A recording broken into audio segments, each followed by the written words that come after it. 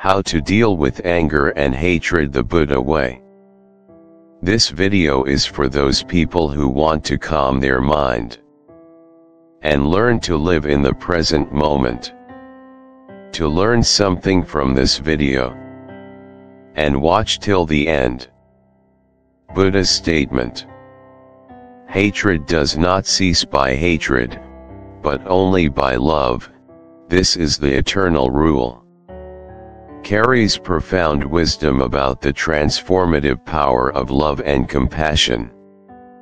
It highlights the futility of responding to hatred with more hatred, as it only perpetuates a cycle of negativity and suffering. Instead, Buddha teaches that love and compassion are the antidotes to hatred, offering a path towards healing and harmony. In a world often plagued by conflict, misunderstanding, and animosity, Buddha's words serve as a timeless reminder of the importance of cultivating love and compassion in our interactions with others. When faced with hatred or anger, reacting in kind only fuels the fire, intensifying the negativity and causing further harm. However, by responding with love, understanding, and compassion, we break the cycle of negativity and create an environment conducive to healing and growth. To truly understand and embody this eternal rule, one must first cultivate love and compassion within themselves. Self-love and self-compassion lay the foundation for extending these qualities to others.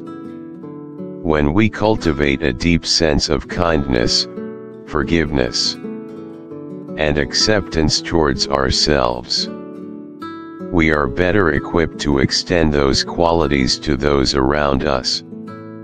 By practicing empathy, we develop the ability to see beyond the surface-level actions and behaviors of others. We recognize that beneath the expressions of hatred or anger lies a deeper source of pain, fear, or suffering.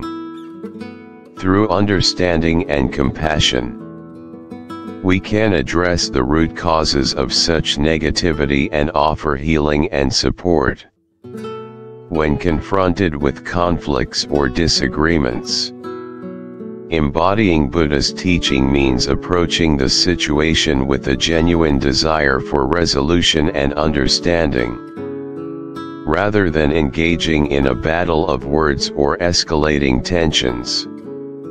We seek to listen attentively, to validate the experiences and feelings of others, and to respond with empathy and compassion. In doing so, we create an environment that allows for open dialogue, mutual respect, and the potential for transformative change. The practice of love and compassion also extends to acts of kindness and service towards others.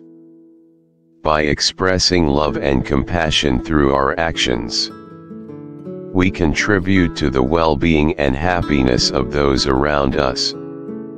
Whether it is a kind word, a helping hand, or a gesture of support, these small acts have the power to uplift, inspire, and create a ripple effect of positivity in the world. Buddha's teaching reminds us that love and compassion are not passive or weak responses.